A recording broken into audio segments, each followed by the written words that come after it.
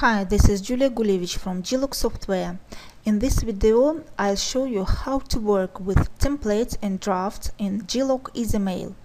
I'll show you the difference between templates and drafts. I'll show you how to save a message as a template and as a draft, how to create new message from template and draft, and how to create different folders to organize templates and drafts in the most convenient way for you. So open Glog EasyMail and let's start from creating a new message. Click on New Message. Let's load an email from a file. You can load an email from a web page or from an HTML file or from an email file. So let's load an email file and use it as an example.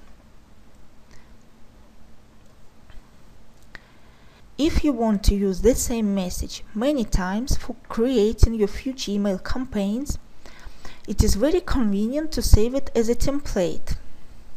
To save a message as a template, click on Glog EasyMail icon on the Edit Message screen and select Save as Template.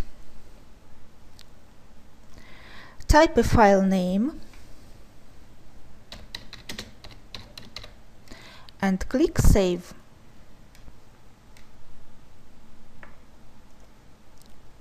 Now you can find your template if you put the mouse on Templates and look at the top pane. Here is the template I've just saved. To create a new message from this template, select it and click on Create New Message from selected template. Now you can edit the message as you want.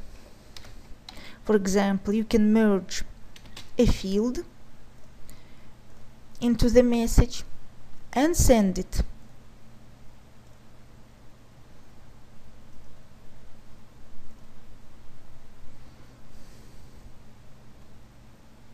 As you see, the template remained in place after we sent it.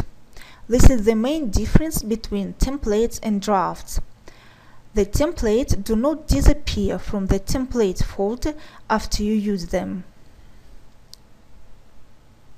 And if you right-click the mouse on Templates and select New Folder, you can create a new folder for your templates. Just type a folder name and click OK. The folder is created under Templates. Now you can move the template into that folder.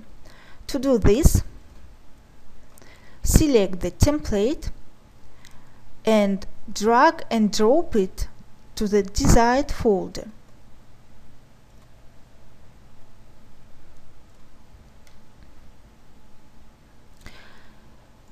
The same way you can create subfolders.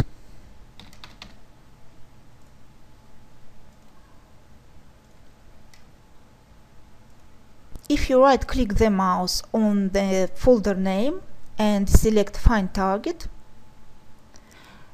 you will find your template email file on the disk. So you can copy this file and use it in another email program, for example. So now let's see how the drafts work. Let's create a new message.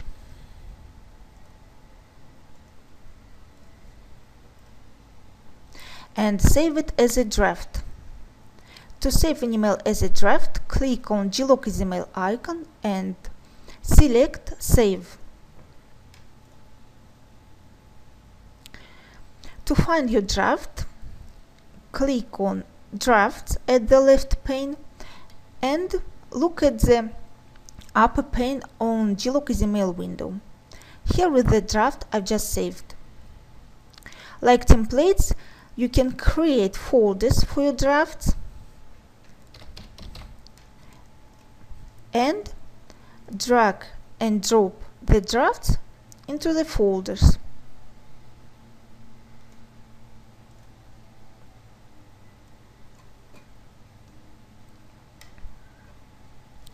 Now let's create a new message from the draft. Select the draft and click on Edit Message. Edit the draft as you want.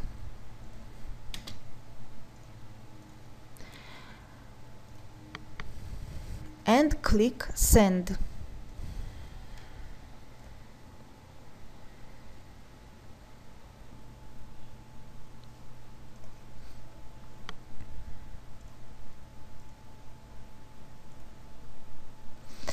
As you see, the draft disappeared from the folder after I sent it. This is the main difference between templates and drafts.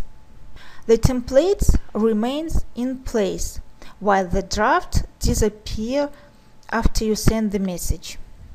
So, if you want to use the message many times for future email campaigns, save the email as template and not as a draft.